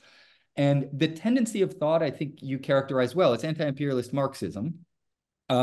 Anti-imperialist Marxism that also is not afraid of, and in fact actually advocates for, a serious, rigorous, scientific engagement with socialism, not just as an idea, socialism as a practice. Socialism that needs to be understood in terms of movements, of parties, of states, etc. And that there's a lot of the kind of Cold War ideology that I've been subjected to that assumes that all that you can do is criticize capitalism and that's what unites us, but we don't really need a positive project, or if we do have a positive project, it's in a kind of utopian socialist mode or a third way politics. I think times are worse than they ever have been, right? The nuclear clock is closer to midnight than it ever has been. Environmental degradation and the loss of the biosphere closer than it ever has been. This level, and fascism is more intense now than it ever has been, at least in my lifetime. The crisis is at fever pitch. The utopian socialist directions, they've been tried out. They've been very present within the Cold War, but they're unsatisfactory, I think, in my opinion. And I know a lot of young people who are also oriented in that direction. Let's open up the spectrum of analysis and take actually existing socialism seriously. There's a lot of allies for the work that we do. We've collaborated with a lot of different institutions internationally, and so most of them are on the website. The collaboration that we're doing right now, I think, is an example thereof. But I'd like to focus on the last thing that you say, because I think it's so, or said, because I think it's so important, is that I've been having a lot of discussions with people about the need for a larger platform or an organization that operates at an even higher level that could bring different organizations together and have something like an association, an anti-imperialist association, for instance, or, you know, come up with some other name for it that would bring together and kind of federate between different groups that might have different tendencies or various different approaches, but would provide a framework, a platform for debate and conversation and discussion. And I think it would be important for that kind of anti-imperialist association to draw on people who are working more in an academic setting, perhaps, or journalists and working kind of professionally, if you will, in knowledge production, but also activists and party leaders and union leaders. Something along those lines, I think, is really, really necessary. And so, but I'm still, at least at the level of my discussions and organizing, having conversations with people about how to do that, how to maintain control over it so it's not poached by certain political tendencies or poached by the capitalist ruling class. And so I'd be more than happy to follow up this conversation in brainstorming further about what we might be able to do. And I think it could be done and should be done with strong international connections, because there is actually being launched next year. There's a new international Marxist association that, from what I understand, is going to be a kind of umbrella organization for national associations. And so if we were able to get something off the ground, then we could affiliate ourselves with that as well. And I think we'd have to do it as non-sectarian as possible so that we'd all be learning and engaging, but also have kind of a principled position regarding the importance of struggling against imperialism and for socialism. So thank you, Roger. That was really rich. Okay, next is Janet, followed by Kit, followed by Raj. And I want to encourage people who are first-time attendees at session, raise your hand and ask a question. Don't be intimidated. Don't be shy. Go ahead and speak up. So go ahead, Janet. Okay, thank you. This has been a wonderful presentation. I am so appreciative for all your work. By the way, Zelensky ran as a peace candidate, which I thought was interesting. Anyway, I'm wondering if you would clarify if you consider colonialism as a phase that happened prior to capitalism, or is a branch of it, or was a branch of it. Well, we still have Israel, but that said, I have 3 questions. Actually, let's try to keep it down to maybe 1 or 2. Okay, I know Roger slipped a few in there, but go ahead. Let me ask them, and then you can choose whichever ones. Okay. Could you talk more about where the Trump-Biden, where they, those two, the Republican Democrat, falls into the fascism liberalism parallels in the U.S. Can you also talk about where the Muslim countries fall into your paradigm? And finally, would you talk a little bit more about physical force, that aspect of capitalism, the military and police states? Great. I'll try to be quicker in my responses as well, because these questions are really rich, so I want to hear them all, and I'll continue thinking about them after our conversation. I think that colonialism is baked into the history of the capitalist project, because it is about taking natural resources and land and dispossessing people, etc. And that, as Lenin said, by the time we get to the late 19th, early 20th century, the colonial project has saturated the world. But that doesn't mean that colonial endeavors are over. It means that there's a struggle over who gets access to those colonies or who can produce new colonies. And so I think that understanding how colonialism shifts under the imperial phase, which I believe is still operative today, would be important. Regarding Trump and Biden on liberalism and fascism, I mean, Trump and Biden are both people who support the fascist elements of imperialism globally, and who have empowered to some extent fascists domestically, although Trump clearly is much more of the camp of those who are trying to empower a domestic form of fascism. Biden is, has not really cracked down on the fascist movements in these countries. Like if the 3%ers and the Oath Keepers and movements like this were Marxist movements, all these people would be in prison, and there wouldn't be, there probably wouldn't even be hearings for that matter. In this case, though, they have been treated with kid gloves. There have been some prison sentences going as high as, I believe, 15 years was the highest one that I saw. But there's not a real attempt to crush the fascist movement in this country. And there won't be from a Democratic candidate, in my opinion, because the good cop always wants to keep the bad cop on call. And they want to appear like the good cop and do things to present that image, but they're not going to crush the alternative. But Trump is very dangerous. And I think that we should be sober and clear about that. He is going to, as he already has, very much empowered a fascist movement on the ground. And he's going to leverage as much governmental power in his direction as he can. And that's dangerous.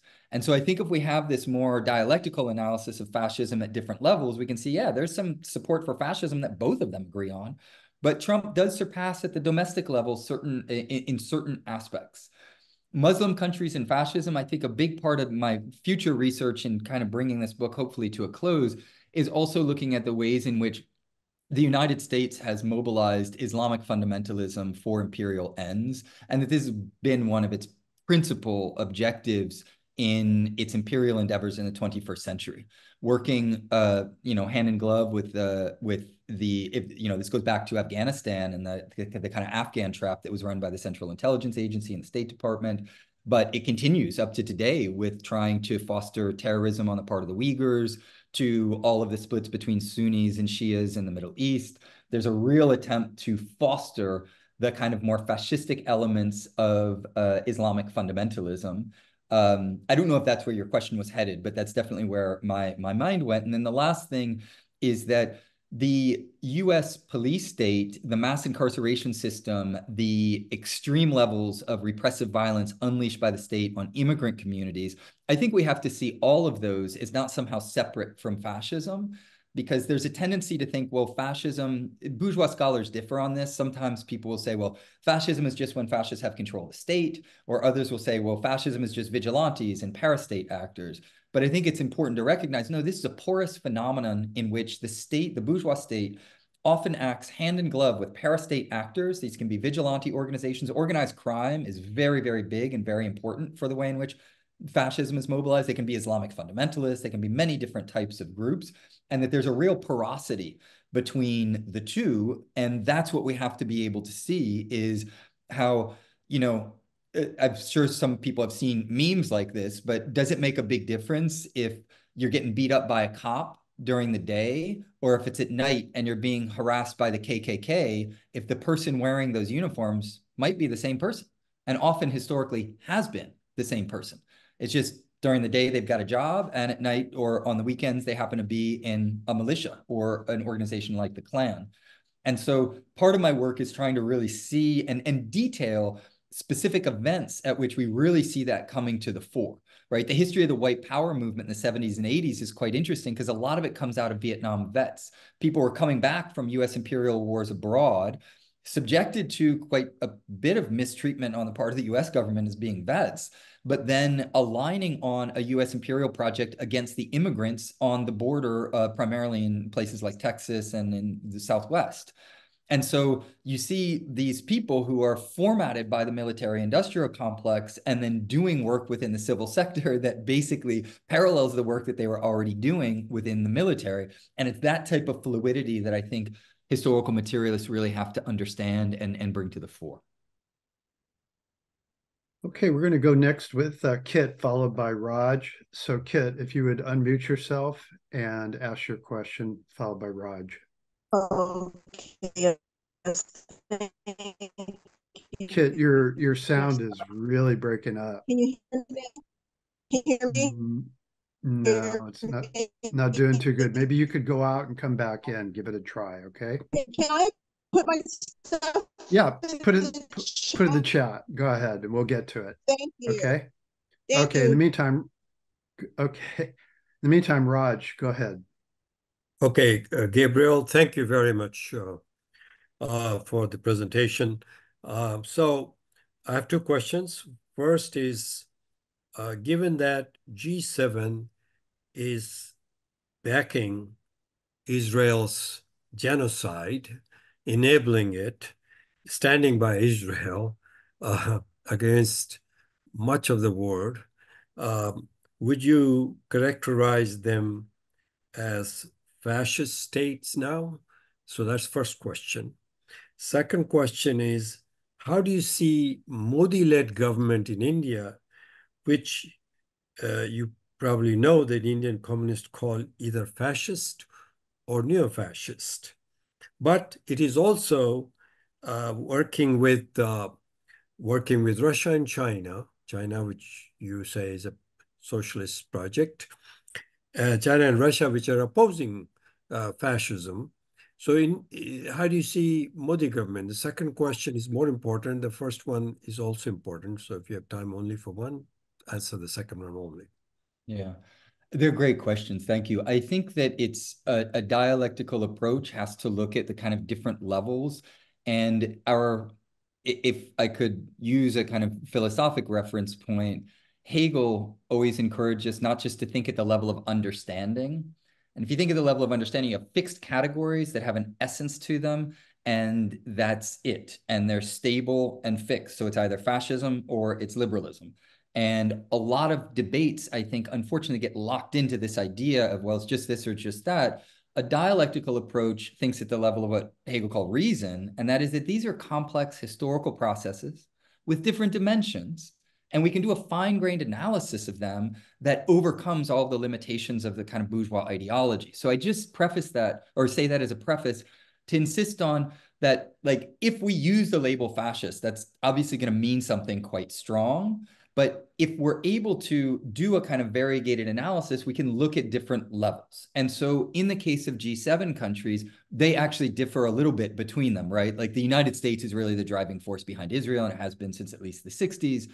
Would we call the US a fascist state? Well, the US aids and abets and supports and has been, I would argue, the principal driving force behind fascism internationally, at least since World War II, if not before that. At the same time, it maintains a bourgeois democracy on the home front, elections and rule of law, and a kind of good cop relationship to its professional managerial class stratum. So that's not the same thing as a fascist state that would abolish all of that. But it is also increasingly moving. I mean, you just look at the historical spectrum of politics in the US, and it's just been moving to the right for a very, very long time. And so there's an increasing kind of drift, if you will, in that particular direction. But one of the things I like about your question that I'd like to insist on is that sometimes people say, well, fascists are the guys with baseball bats who are beating up people. And they don't say, well, the fascist is Henry Ford, who paid for thousands of people with baseball bats to beat up the workers. We have to see both of them as playing a role, and the capitalist ruling class is having a lot more power than a guy with a baseball bat or a gun or whatever else they might have. And so I think it's absolutely true that we have to look at the real drivers behind fascism, and that's the capitalist ruling class and the bourgeois states that work with them and for them. Yes.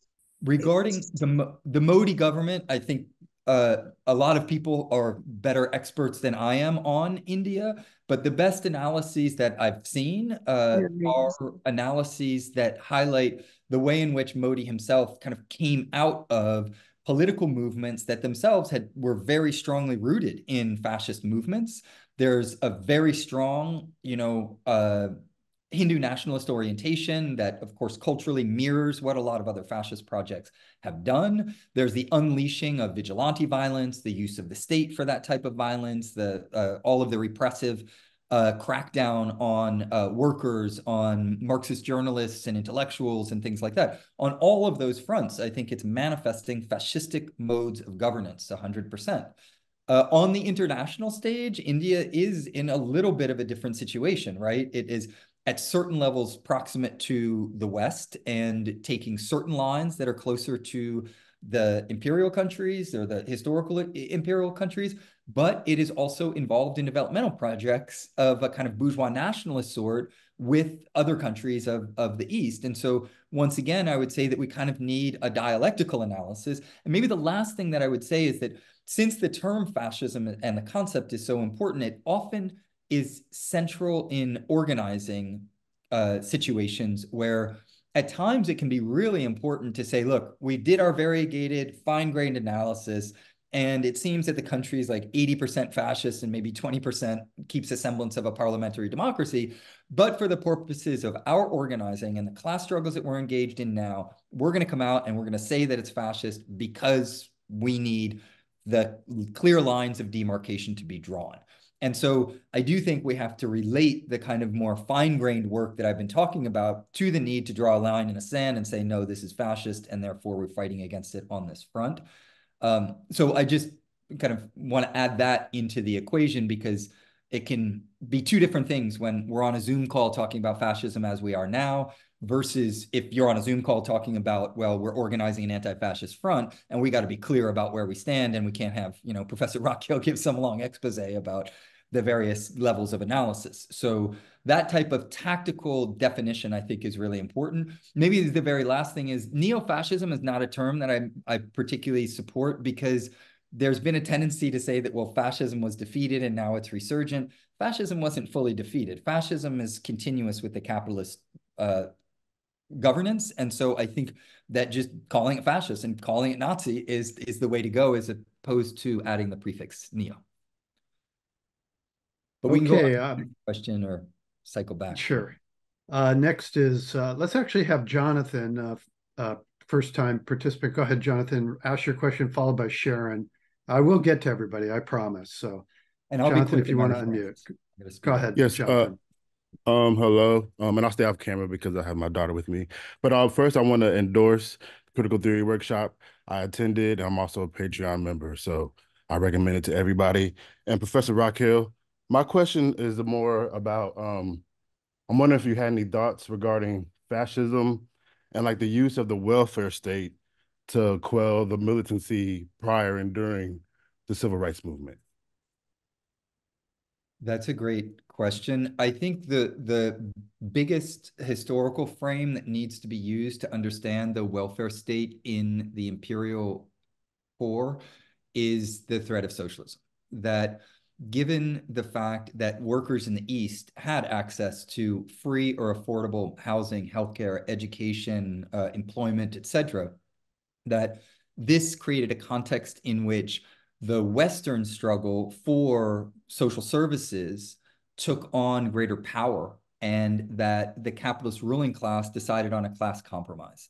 We're going to give to the workers basic social benefits so that we can shore up our hegemony and rule at least segments of the workers hegemonically.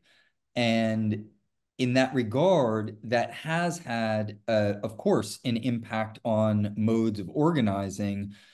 But it depends on what time period we're talking about, right? Because the social welfare state, as it existed, at least in some form in the case of the United States, as of about the 1970s and the neoliberal turn, has just been gutted ever since then. And so we're now living in a world where increasingly everything's been privatized, and any semblance of a social safety net is withering away very, very quickly. If if any of it's even left in certain segments.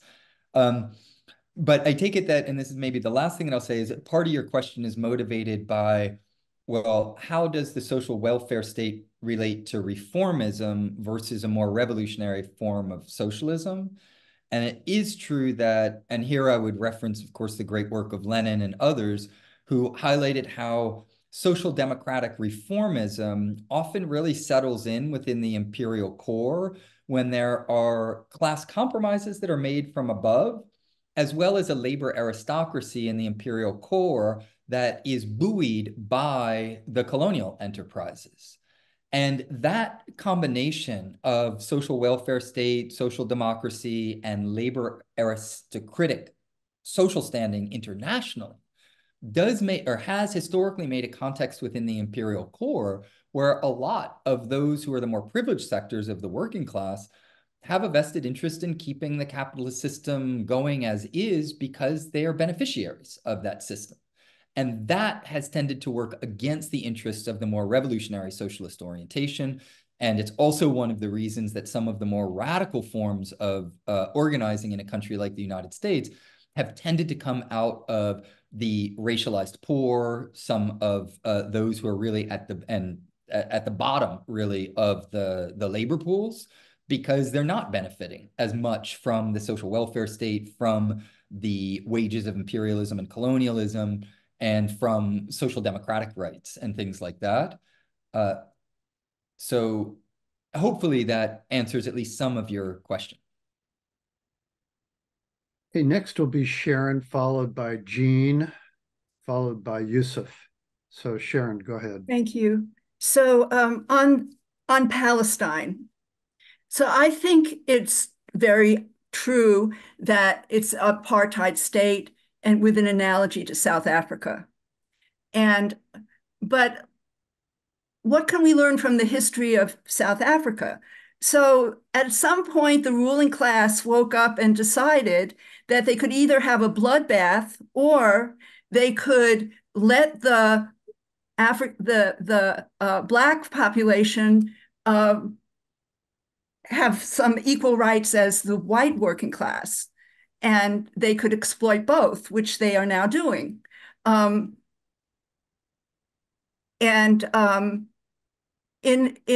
Israeli working class has never acted as if, or rarely acted as if, they needed the Palestinian working class to exploit. Even though they lack workers, that's why they import people from Thailand and the Philippines and other places. And they have historically had people from Gaza working in Israel Green Line, or people from the West Bank being able to work inside of Israel, although that's much less or practically none now. So why can't the Israeli ruling class, have a similar stance toward getting rid of apartheid in the interest of making more profits? It's a good and interesting question. I don't know if I can give a really straightforward answer. That was more a rhetorical question, but yeah. Yeah, no, I mean, what you've highlighted and I think brought to the fore in an important manner is that when there is an insurgent class that has been racialized, subjected to apartheid, had their land and natural resources taken away, etc., that there are different ways of managing those populations. And I take it that you're suggesting that Israel is doing that in a way that's even surpasses what South Africa did, right? That's an important point. It is also related to the way in which, Emmanuel Ness has an excellent book on this that deals with immigration as a form of imperialism, or migration, I should say. And that is that if Israel can rely on even cheaper labor from abroad due to the kind of international flows of immigration, and then just push out the Palestinians and push out or kill the Palestinians, take all of their land, because I'm sure we've already seen that they're designing projects for Gaza and already, they've got the beach resorts already designed for what's going to go in after they just bulldoze the entire place. And so I imagine that whatever those backroom conversations are, they have to do with a calculus concerning the cheapness of the labor pools and also the ways in which colonialism and the specific forms of racism that it takes on usually tends to target the population whose land is being taken away. And so in that regard, I do think that the situation at least is a little bit different than the South African situation. Maybe the last thing that I would say on this, and this is a little bit of a different comment, but it relates to the earlier question by Jonathan, and that is that this has often been a case that capitalist ruling class and bourgeois states have faced. That is that there's so many forces rising up from below, and how do they manage insurgencies? And in the case of the United States, if you look at what was going on in the 1960s, for instance, within the more revolutionary elements of the Black liberation struggle, that was a similar problem. Either we just crush these people and we keep segregation and we're going to discredit ourselves internationally and nationally for that matter, and it's just going to be a bloodbath. It already was a bloodbath to some extent, but it'd be even worse. Then what do we do? And what the US decided to do in that case, I think, is quite revealing, and that is that they really, legally, they said, okay, well, everybody has the same rights, but we know that de facto that's not at all the case. But then they also propped up a Black professional managerial class. And the Ford Foundation and the corporatocracy was involved in this very explicitly, and they knew exactly what they were doing. They were basically honeypotting people who were leaders from the Black community who could play the role of being kind of leading reformists who were pro-corporate, amenable to Black capitalism and things like this. And then they could create what's now called a kind of Black misleadership class. And so you desegregate in principle, and then you only allow a few up so that then you can point to them in a form of tokenism and say, look, these people succeeded.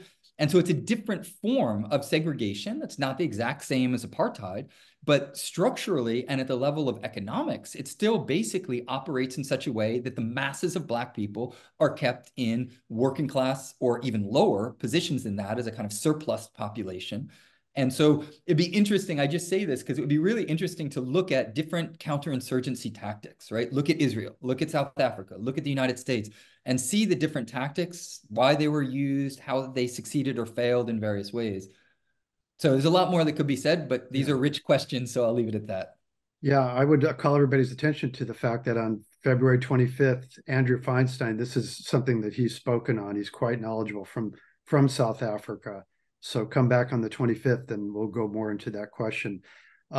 Next up is Jean, followed by Yusuf, followed by Richard. Let's try to keep the questions down to 2 minutes because we're getting really close to the end here. So Jean, go ahead. Okay. Okay. Well, thanks so much, Gabriel. This was really a great talk. And I find myself, I think, in agreement with nearly everything you said. I can't remember anything I disagree with. I just wanted to make maybe 2 points. One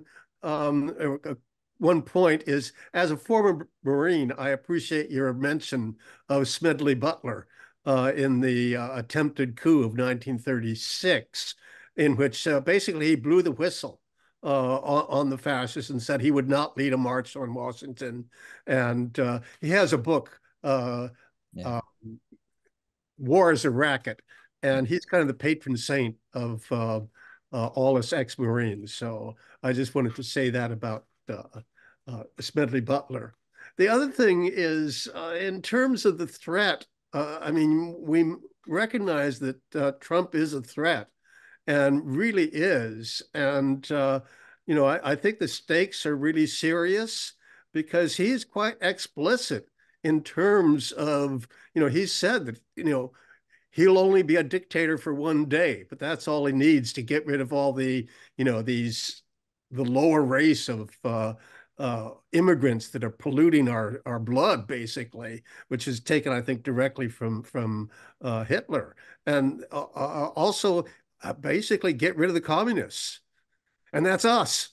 So I think we have, you know, I've never really felt that I was personally threatened by any of these fascist tendencies, but I just wonder about that, and I wonder how serious the threat of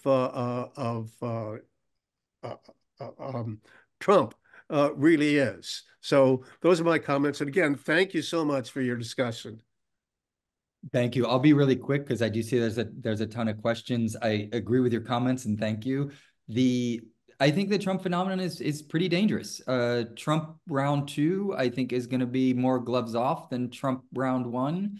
And he's been pretty explicit about where he's headed. It's going to be more authoritarian. It's going to be even more anti-communist. He's going to rev up the war against China, of course, the war against immigrants, of course. It's going to continue, you know, if he comes into office, which at this point in time, I'm very sorry to say that's what it's kind of looking like, but we'll see what happens. It's also kind of impossible to predict exactly how things will go down, but we do know that he did everything in his power within the bourgeois state to stay in power, and then did some illegal stuff to try to stay in power. So I think these are quite dangerous and intense times. And so what we need to do is to get as organized, as educated, and as connected as possible, because things could get quite dark. And so the more power that we build in prior to the storm breaking out, I think the better. And yeah, I'm not particularly optimistic about things getting better under Trump if he comes into office. That's for sure. Okay, thank you. Yusuf, go ahead. 2 minutes. Let me briefly try to answer Sharon's question. Well, historic Palestine is roughly New Jersey and Delaware. So when you have a restive population, a population that's resisting in such a small area, then you have a problem from the point of view of the Israelis. Okay, I think it's also worth mentioning that once fascists get into power, they actually suppress or really bring under control the guys, quote unquote, with the baseball bats. And this happened very dramatically in Germany during the Night of the Long Knives, where much of the SA was outright killed. So I wanted to mention that, and if you have any comments on. Yeah, I think you're absolutely right regarding that earlier question that it wouldn't serve Israel's interest now in thinking about it to integrate Palestinians like that into the workforce, because given the genocidal treatment of Palestinians, you can rest assured that almost everyone in Palestine, if not everyone, has family members who have been affected by that genocidal assault, and that tends to radicalize people. And so you risk having a more radicalized anti-Israeli workforce. And if you can get cheaper workers abroad who don't have that connection, I think it's just a really good point that you raised. Yeah, concerning the relationship between parastate and state forces, of course, you're absolutely right. I alluded to this very briefly, but there's a way that fascism, since it's often, if not almost always, astroturfed from above, the people from below can be used for different purposes. And often what they want is a kind of mass base to get the vote out or things like this. And so they pitch to a very broad audience. And of course, the Nazis called themselves National Socialists for a reason. The reason wasn't because they were socialists. The reason was because they were trying to get some of the workers to vote for them. And they knew that workers, positions were really important and that they were widely supported by the working class. But when both in the case of Germany and Italy, once state power was really consolidated, you didn't need that mass movement as much. And so that could then, parts of the elements of the vigilante groups were just integrated into the state. And then the more left-wing elements were cut off and killed or incarcerated in certain instances. And it's similar to what you see with the Azov Battalion, right? It worked as a vigilante organization and then was eventually, it had major segments of it, if not the majority of it, integrated into the Ukrainian National Guard. And so that also demonstrates the porosity between parastate and state organizations and the ways that fascism will, when it mobilizes parastate forces, often do it with different communities or with different target groups for particular tactical ends, right? Like, if you need to get votes, then why would you have a really consolidated ideology? It's better to have a diffuse ideology that tries to bring in a larger constituency. But when you really decide that you're going to go full on authoritarian, you want everybody on the line that you're taking. So that's what I'd say about that. But we can move on since there's a lot of questions. Yeah, Richard F. Go ahead, Richard. Yeah, I was wanted to ask you about the Democratic Party in the United States. It's historically been a big problem to the left, politically and theoretically. I don't know. I guess I should ask the question: is it liberal or is it fascist? It's a good question. I mean, at one level, obviously it presents itself as liberal and maintains a liberal facade, but it is a party that has historically supported, imperialism repeatedly and with an enormous amount of fervor and support. It's also been behind the mass incarceration industry and has worked hand in glove in various ways with the more repressive elements of the bourgeois state. And so, as I was saying earlier, that the relationship between fascism and liberalism, I think if it's understood dialectically, the elements of kind of liberalism that you still have within the Democratic Party is that they claim at least that they want to respect the rule of law, people have the right to vote, Bill of Rights, and things like this. And so there is a very, very hollowed out formal democracy that they purport at least to defend. But if you look internationally and in their domestic policy, at least at the level of the bourgeois state, right, they don't empower the vigilante right as much as the Republicans do. But at those other levels, global imperialism and internally, they certainly empower fascism.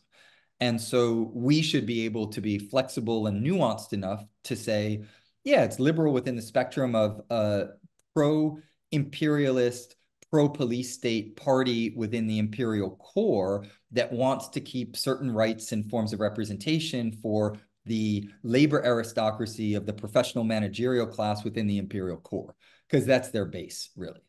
But internationally, I think that many people would recognize that, you know, it's Genocide Joe, you know, and people who do this type of thing and back this type of thing could easily be described as fascist in relationship to the global imperialism that they're driving. So I think my sense was that it was a slightly rhetorical question, but it is a very good and important rhetorical question. Final note on this is that I think we're in difficult times because it's as well within the imperial core at the level of organizing. We do also have to see that there are tiny differences that still exist between these two camps of the Republicans and the Democrats. They're not absolutely identical. They just absolutely 100% share the most important orientations of pro-capitalist, pro-imperialist, anti-communist, etc. But there are some minor differences that I think are important at least to highlight so that one doesn't just go kind of full-on ultra-leftist and throw the baby out with the bathwater, so to speak, or not see slight nuances between the two, if that makes sense. Hey, Richard, right. Yeah, I probably should have asked this question earlier on because it's going to be kind of a complicated one, I think. Actually, it's two questions. One of which is there's been a bifurcation of the economy into productive capital and financial capital, or that's my assertion in any case. It seems to be that there's a circulation of capital within the financial sector that does not really approach the productive sector. That's differentiated in China, for example. I was wondering if you could talk a little bit about that. And the other question I had is, there's a race by the capitalists to see who can populate the moon and Mars, etc. And, you know, in search of resources. I think this is the resources element is what sort of stem these two questions. Could you maybe comment on that as well? Thank you. Great question. Yeah, with the relationship between the productive and the financial economy, I think is clear at this point in time that part of what neoliberalism did in restructuring the global economy was to take the productive basis for the economy that was in the United States, I'll just use that as the example, and then to shift it abroad, you know, Mexico, and then eventually to Asia and other places. And that gutting of the productive economy at home, with the important exception of the arms industry, of course, and the prison industry and things like this, as well as the culture industries, which are largely kept at home, has meant that there's been a major shift to, you know, financial capital and an increase in, if you look at, you know, the stats are just amazing with the amount of wealth that is made in the financial sector far, far surpasses that in the productive economy. But during that time, China, for complex and difficult reasons that we could get into, decided with the reform and opening up to basically become the workhouse of the capitalist world. And in doing that, developed a productive basis for their economy that far surpasses what you have in the West. Right. And so you have this major global displacement. And I think that part of the reason that so many contemporary Marxist political economists, or at least in my opinion, the best ones that I've read, have said that neoliberalism is running out of steam because of the gutting of the productive economy at home on almost all fronts, means that there is no longer the basis for doing really basic things like producing masks during a global pandemic, which we just saw relatively recently. And the fact that China has such a thriving and flourishing productive economy and also keeps its financial economy under control because the largest banks are state-owned banks, right? And this changes everything, in my opinion, or at least the most important things. And that is a really important difference. And I do think it's one of the reasons that China really functions as an alternative to the neoliberal model of economics, as much as they did engage with the history of neoliberalism for various reasons, I think largely due to the fact that they were forced to, because that was how the global economy was being run. Regarding the source for, you know, the search for resources, I think you're right. Moon exploration and all of the outer space kind of stuff, I think is part of that, but it's also just that NASA and in the imperialist search to control space is a military endeavor, and it always has been. Because if you can control space, you can control the movement of satellites, basically all of the infrastructure for telecommunications and for spying, and all of that is all part of that. And people like Elon Musk and others, of course, they work hand in glove with the U.S. national security state on all these types of projects. That's where they came from in the first place. That's where they're propped up, and that's where they're given state subsidies and things like that. And I think that in China's case, you know, I haven't followed their moon program very closely, except for knowing, of course, that it's quite developed. China wanted, through the reform and opening up, technology transfer from the West, because one of the classic problems in the history of actually existing socialism is that the imperialists will just blockade you and cut you off and not give you any technology transfer. And as long as you have that technological advance, you also have a weapons advance and a military progress that outshines that of the socialist countries. And so what China's been able to do in opening itself up to the West, becoming the productive center, is it would sign contracts that required technology transfer.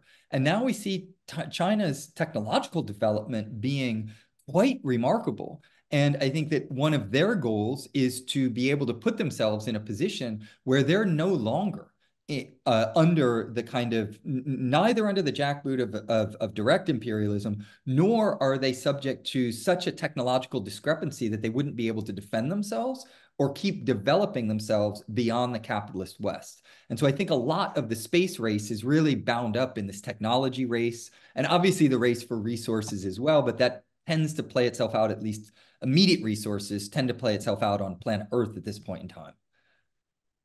So very rich question. We could debate all these questions for hours. I'm just trying to give a succinct response. We're running pretty late. I'm going to ask the last questioners, Norma. 1 minute. Keep it short. Okay. Yeah. Go ahead, Norma. Hi, everybody. There was a broadcast news showing Netanyahu waving a paper, running chest out from the river to the sea. Yeah, and that's no Jews on Israel with regard to getting a Palestinian workforce. Okay, Janet, would you go ahead and go ahead, one more question. Well, I just wanted to clarify two of the questions I asked regarding the one about where you see the Muslim countries falling into your paradigm. I was referring to countries and movements like Yemen, the Palestinians, Hezbollah, and the like, and also including the Saudi-Iran cooperation. And then there's Malaysia too. And regarding the U.S. military police state question, the U.S. has 800 bases all around the world, acting as the world police to enforce U.S. imperialism. Yeah. And that's often a low estimate, right? Some people say 1,000, and all other countries in the world combined have 30 overseas military bases, just so we can keep it clearly in focus. Great point. Regarding the movements in Yemen and Hezbollah and Hamas and things like that, I'm not a specialist, but I've studied them to try to understand geopolitics. And my sense is that these are anti-imperialist movements that want to get the US and the Western imperialist powers and Israel out so that they can have self-determination. But they are grounded as well in religious movements, right, that are actually quite good at organizing people and getting them dedicated and disciplined and keeping them strategically focused on particular goals. Those goals are not socialist goals, right? Those goals are not the same goals as the PFLP, for instance, in the case of Palestine. And so I think, not unlike movements for like national bourgeoisies that would be opposed to imperialism, we can recognize them as tactically, as anti-imperialist, playing a significant role because they are fighting back against the spread of imperialism. But strategically, we should not have any illusions about them somehow then leading to, of necessity or by consequence, a kind of spread of socialism. in each of these cases, though, then you'd have to look at how the different organizations relate to, collaborate with, or not, various Marxist organizations. So in the case of Hamas, of course, they do work with the PFLP. And so you'd have to descend to a kind of more fine-grained level of analysis to see what's going on in that regard. Ali Qadri has a great book on the unmaking of Arab socialism. And I think part of the larger context is that the Pan-Arab socialist movement has historically been incredibly strong and very, very important. And that part of the goal of US imperialism, particularly the kind of new American century model, has been destroying that socialist alternative, even if those forms of socialism aren't like full-blown socialism or not absolutely Marxist. They can just be somewhat socialistic in nature, meaning that they provide social welfare for the people, as in the case of Iraq or in the case of Libya or other examples that one could point to. And so I think that from a Marxist vantage point, we really have to be able to be tactically savvy and say, yeah, these anti-imperialists, I think they're doing important work in pushing back, while strategically we have to be clear about, like, we're not headed in that same direction. We want to get rid of imperialism, but in order to really do that and succeed that in the long term, this can't be a project that's rooted in a kind of religious orientation in a religious state. It has to be oriented towards socialism. So hopefully that at least partially addresses the question. Okay, this has been a tremendous session. I want to thank Gabriel for speaking. Wow, I'm sure you're pretty tired. We have some pretty good questioners out there. I want to thank everybody who raised such great questions. A recording of this session will be up on our website, a link to it on also on YouTube. So if you want to watch it, also the Critical Theory Workshop, you should check them out. They're going to have a recording also. We want to encourage everybody to go to our website, icssmarks.org, sign up for future sessions for email notifications. And with that, we're going to say thank you, everybody, and we're going to stop the recording in a moment. So go ahead. Let's just all check out and let's stay together. We've got a lot of work ahead of us. And thank you, Gabriel. It's been a great program. Thank you. It's a great pleasure. Keep up the excellent work that you're doing. Thank you.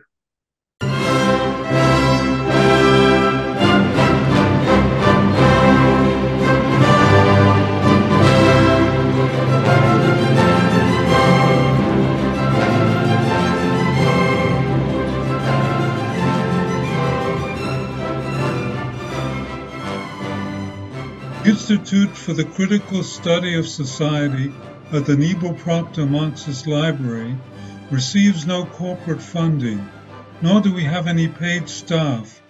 We rely on the support of working class folks that share our commitment to the socialist legacy of Karl Marx. We continue to need funds to meet necessary expenses. Since we can no longer pass the hat at our in-person forums, please send contributions to our treasurer, either online via PayPal or by check. The PayPal ID is ICSS Sunday, SUNDAY, @yahoo.com, and the name is Richard Fallenbaum. And checks may be made out to Richard Fallenbaum and sent to him at 1225 Nielsen Street, Berkeley, California, 94706. Fallenbaum is spelled Fallenbaum. To donate directly to the Marxist Library, send a check to the Nebel Proctor Marxist Library at 6501 Telegraph Avenue, Oakland, California, 94609, or directly or donate online at www.paypal.me/npml. For information, write to npml at marxistlibr.org, and the website is marxistlibr.org.